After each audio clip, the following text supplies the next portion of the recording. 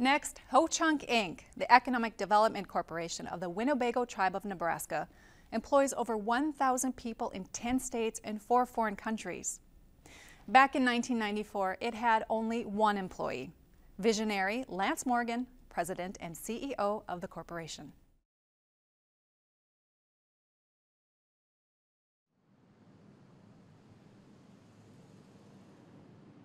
On this morning at the National Congress of American Indians Mid-Year Conference in Lincoln, Ho-Chunk Inc. President and CEO Lance Morgan makes a presentation on strategies for protecting and enhancing Indian commerce on reservations, a topic he knows very well.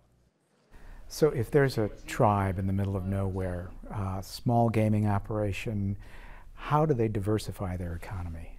What you have to do is look at your advantages as a tribe, and some of them are so good. You have some tax advantages, you pass your own laws, you can't be sued, you have some state tax advantages on the reservation. Now, those advantages have always existed, but the tribes haven't been structured very well to exploit them. So if you can create sort of these organic structures and figure out ways to deal with it locally, to put in place a system that minimizes some of the negatives but maximizes the positive, you have a real chance. The other thing that's out there is if you're in a rural area, some of these advantages aren't dependent upon location. Government contracting, we do stuff all over the world. We sold a satellite to the Mexican government last year. Who'd have thought that would happen, right? And so you're not limited by a geography in some of the stuff. The other thing that's going on is the states have been highly restricted to tribes. They control who you deal with. And so they can't tell a tribe what to do, and we sort of like that. And if they tried, we probably wouldn't do it. But they can tell everybody you deal with in the economic stream what to do. The internet has changed that a little bit. What it's done is jump the normal state control mechanism. So there's a whole new world emerging that's financial, that's regulatory oriented, and the states are struggling with how to control that. And there's hope now where there was none before. The Winnebago Reservation in Nebraska is not unlike many reservations across Indian country, and the success of the nation is due to many factors, not just one. You have to understand the problems of developing on a reservation are very, very hard. But what the Winnebago tribe did is they looked back and said, hey, these problems we face the same problems over and over again. What if we created an entity that sort of up front dealt with those problems and gave us our best chance of success, and then we could sort of evolve. And what's happened is we're sort of a tortoise.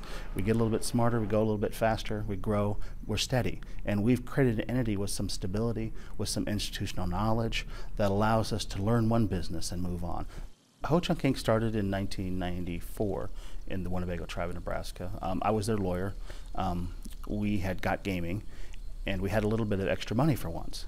Our discretionary budget was $184,000 the year before, and we were doing well in gaming, but competition was authorized in the cities. And basically, our gaming got wiped out, 90% drop a few years later. But the tribe took some money, millions of dollars, and set it up and used the money to set up Ho-Chunk Inc. And our job was, as quickly as possible, to diversify our economy away from gaming. And our first year, I was an employee, and we had $400,000 in revenue. I remember thinking that was pretty good. Last year, we had 1,400 employees, and we're in 5 other countries, and our revenues, non-gaming, were $227 million. And you have to imagine a town with 65% unemployment, 1,500 people, what dropping a sort of international corporate entity in town does for a rural place like that. Lance, how did you get involved, or how did you get into tribal economic development? I suppose it goes back to my youth. I could listen to my parents talking to their friends about what was happening at the tribe, and I was just sort of listening, the way a kid would. And I'd been very involved in my dad's small business, and so business seemed very simple to me, and I was wondering, why would they do that? And I thought, well, if I could just somehow do something, it would make sense. When I got to college, I started studying business. I focused on economic development issues on the reservation just to study, just because it was sort of a hobby. I never thought I'd actually do it. When I went to law school, I wrote my third-year thesis on strategies for economic development on the reservation. In 1993 is when I graduated. Gaming took off in 92-ish. And so a new field was emerging called corporate Indian law, and it was like a dream come true for me. With a background in both tribal law and business, Lance offers insight into the evolving world of tribal commerce that goes beyond gaming. He also questions the role of the federal government. Gaming is incredible. You know, I mentioned this, we lived in this really terrible economic system that was designed to sort of exploit from us, and it limited us. We didn't have some of the skill sets you needed even to participate in business. Then gaming came along, and it basically created economic activity and revenue and profits where none had been before. And it's wonderful, but you have to look at it as an opportunity, not an end. And the tribes realized that, hey, this gravy train might be over someday, and so we better diversify. And I think that's wise. There's nothing that we've ever had as a tribes of value that has not been taken by the political, the legal, or the economic system in some way.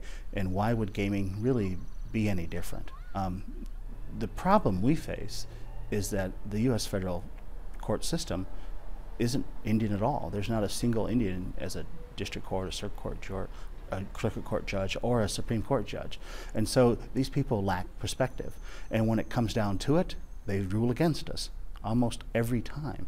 And so a system that you never win isn't really our system, right? It's a system that exploits from us. And it's amazing how many rules from the economic landscape that were crafted by 9 people on the Supreme Court who know nothing about us and our challenges. And so if you're just clever and you can make an argument, then you take something from us. And so we live in a world where the entire legal system is sort of designed to exploit us.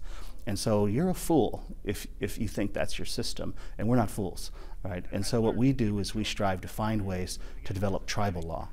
Federal Indian law is restrictive in nature. Tribal law, where we create our own rules, our own laws, is expansive in nature. It steps on a few toes sometimes, but what's our alternative? You know, doing nothing and being the good Indian, you know, that doesn't get you anywhere.